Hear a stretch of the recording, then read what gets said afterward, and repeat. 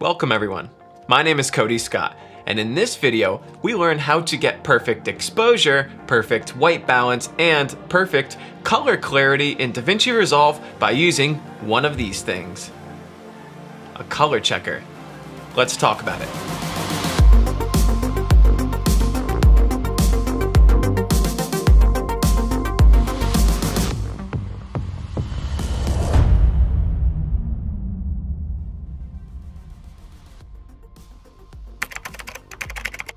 Our learning objective for today is how we can speed up our workflow by using a color checker in pre-production so we can save time in post-production. Now, there are many benefits of using a color checker.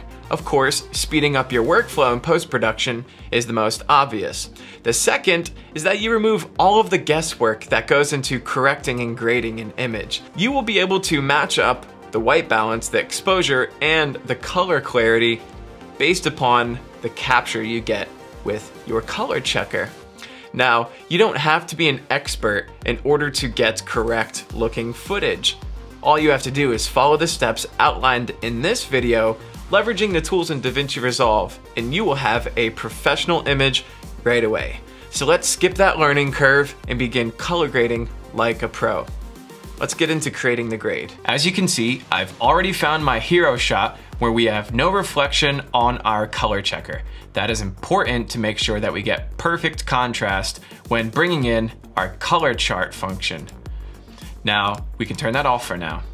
Come over to your node tree and create 3 nodes by pressing Option S.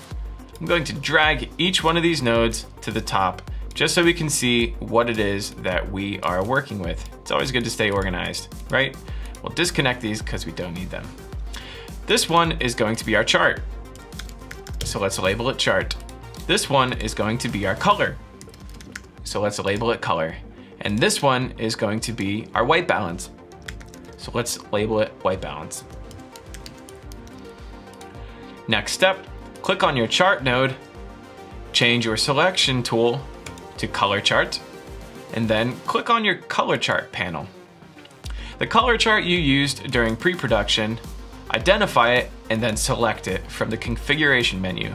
Next, change your source gamma to the camera that you used. Ours was the Blackmagic design. Our target gamma will always stay Rec. 709 most of the time. And your target color space, well, change it to whatever you're working in. I'm working in DaVinci Wide Gamut, and that can be verified by clicking File, Project Settings, and looking at the Resolve Color Management preset. We'll click out of that. The next step is to line up the boxes to your color chart, and for better precision, you can even zoom in.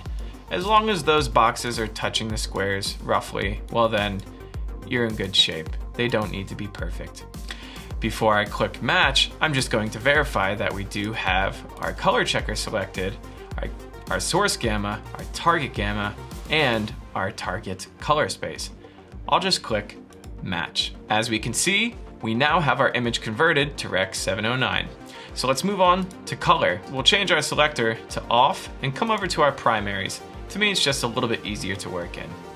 Next up, grab a power window, come over to your pen tool, and draw around the primary color squares, which is cyan, magenta, yellow, red, green, and blue.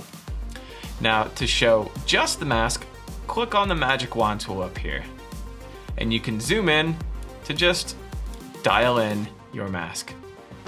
Next up is to change your waveform to vector scope. And our goal is to line up each color to its corresponding box. So we're gonna get the tip of the red into the red square, the tip of the pink into the pink square, tip of the blue into the blue square, and so on. So come over to your curves, click on the second dot, and then go down to the bottom and click all these circles down here that have the corresponding colors.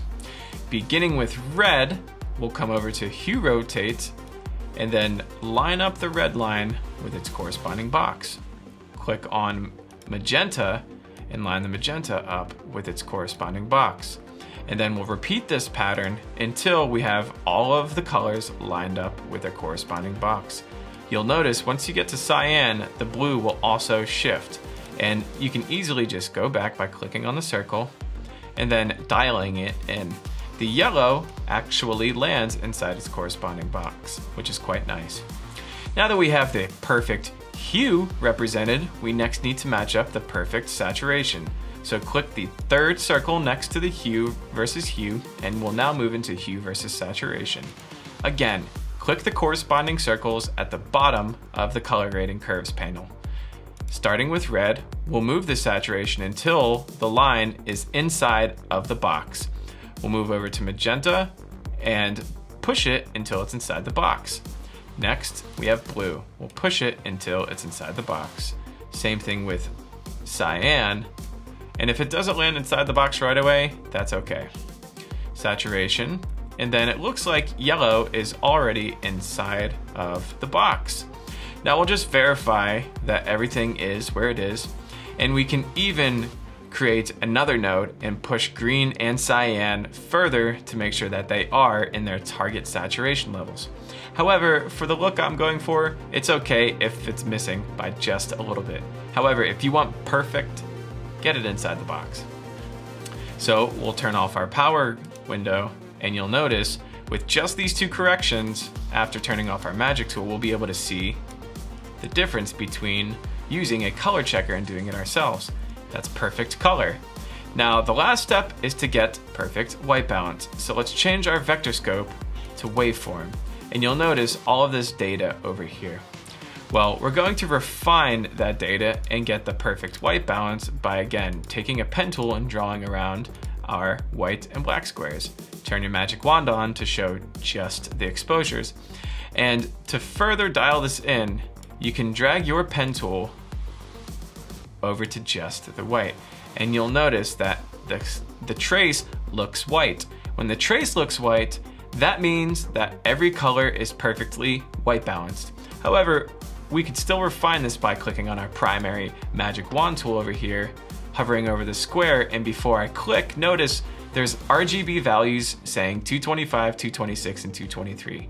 That's showing the imbalance of the colors in the image. If we click, then we'll see a small shift, and when we come back to it, they are closer to each other. So we'll turn off our magic wand, we'll turn off our pen tool, and then we'll take a step back to admire the beautiful color-corrected image. We started with the chart to get perfect contrast, then we moved to color to get perfect saturation, and then white balance to just level out all of the inconsistencies in the RGB channels. And now, if you'd like to, you can further grade your image, and I think I'll do just that. And that is how you color correct and color grade your image. Well, if you found this video helpful and you would like to learn more, please click the link in the description. Subscribe if you're not already, and I'll see you guys in the next one.